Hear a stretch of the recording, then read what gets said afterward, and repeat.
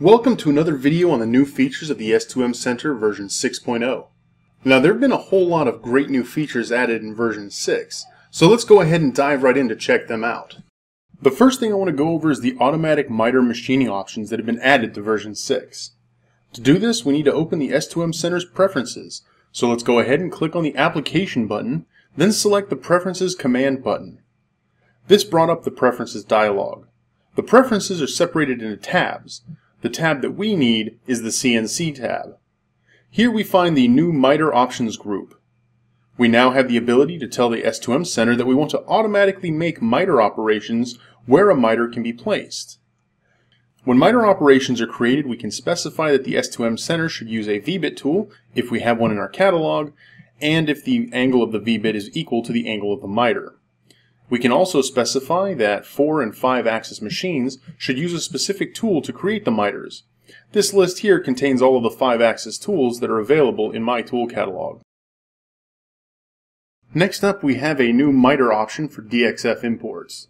So let's click on the Import DXF command button in the Tools ribbon group to see this new feature. Now, to find this new feature, we need to click on the Edit DXF Layer Scheme button to bring up our, layer scheme. Okay, now we can see the new edge miter item here. This allows us to specify what layer will hold edge miters in the DXF file. We just need to enter the name of the layer that the miters will be found on here, and the S2M Center will be able to automatically assign the miters as it finds them. Another great enhancement is a new option in the DXF output of parts. Let's open the machine catalog to take a look at this. Now that we have a machine that is exporting to DXF files, we can click on the Setup tab to find this new feature, which is right here. It's Use Thick on Rect Side Bore for Z position.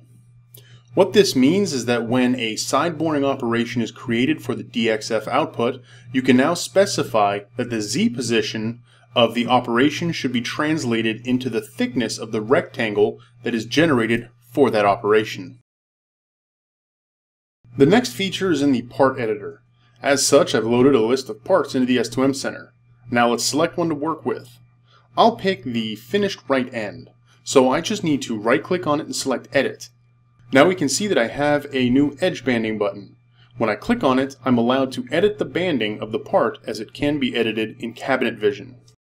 Another feature that was added to the part editor can be found in the operations editor. So let's exit out of here by clicking on the return button. Then we can just click on the Edit Operations button. You can see that we have a new operation type here, the ClamX operation. When we select this tool, we just need to place the operation where we want it to go. And just like other operations, we have the properties that allow us to define more information about this operation, like position, in this case operation type, tool type, and a custom description for us to enter. Next up, we now have the ability to import a custom cut list into the S2M Center. To do this, we just need to click on the Import Cut List button in the Tools ribbon group. This brought up an Open File dialog that we can use to find the text file that holds our cut list. I've prepared one for us to use in this example. Once we've opened the text file, we have to configure the data fields to work with the import file. I'm not going to go into great detail about this.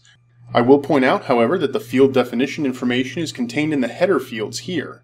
Just click on the little arrow to define what the column is supposed to be. Either ignore it or specify a data type. As you can see, I have saved this type so I don't have to set this up again. So when we click on the OK button, we can see that all the parts that were listed have been imported with the information that was given.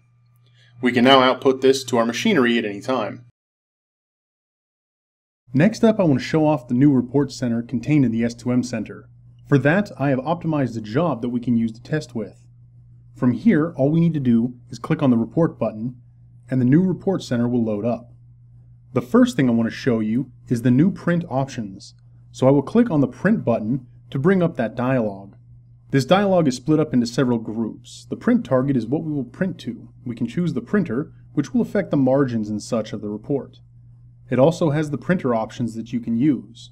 The options group allows you to specify what is considered the first page, how many copies we can print, as well as what pages will be printed. Just for a bit of information, the print range here allows us to define a custom list of pages. As the example shows, we can specify a comma-delimited list as well as a small range, like 3 to 4, to get what we need. Next up, I want to show you the export options. If I close the print dialog, then click on the Export Report button, you can see that it brought up pretty much the same dialog. There is one difference, however. If I select the Direct To option, we can see a huge list of different output types that we can export to. Now let me go ahead and close this out so that I can go over the UI changes to the Report Center as well. The most prominent change is the split of the report preview window. On the left, there is now a preview area that allows you to easily move between pages of reports. The report is contained here on the right. Something that you may not have noticed is that the sidebar matches the sidebar in Cabinet Vision's Report Center. This gives you the ability to create report groups as well as the ability to print them all at once. To edit these groups, we will just click on the Setup Reports button.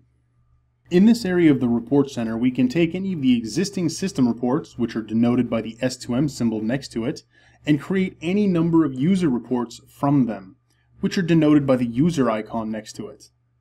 As an example, I will create a new label report from the 4013 Part Labels report. When we select the report, I can right-click on it and select Edit. I can also click the Copy button and create a copy if I wanted. Now, since this is a system report, the S2M Center tells me that I cannot edit this report. To edit this, I will have to create a new report. The S2M Center will automatically attempt to create a new report once I click OK. I can now rename my report to whatever I want it to be and click OK to bring up the report editor. From here, I can make any changes to the report that I need. The actual editing of the report is outside of the scope of this video, so please take the time to read your help files to learn how to edit reports. Once our editing is complete, we can just save our changes and close the editor. You can now see that I have a new report here at the bottom of the list. It has a user icon next to it, so I have more control over what I can do with it. To show that, if I select the original report we used to create this report and right-click on it, you can see that I can't delete it. We also know that I can't edit it either. But if I go to our report that we created and right-click on that one, you can see that I can, in fact, delete this report. So I'll go ahead and do that now.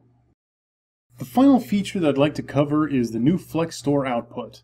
Now, after you output your parts to your CNC machines, you can go to the Utilities ribbon bar tab, then click on the Offcut Manager command button. Once the Offcut Manager is displayed, you can see the new ability to sync with a Flex Store database. You just need to check the Sync with Flex Store option, then click the Sync Now and any offcuts will be synced with Flex Store.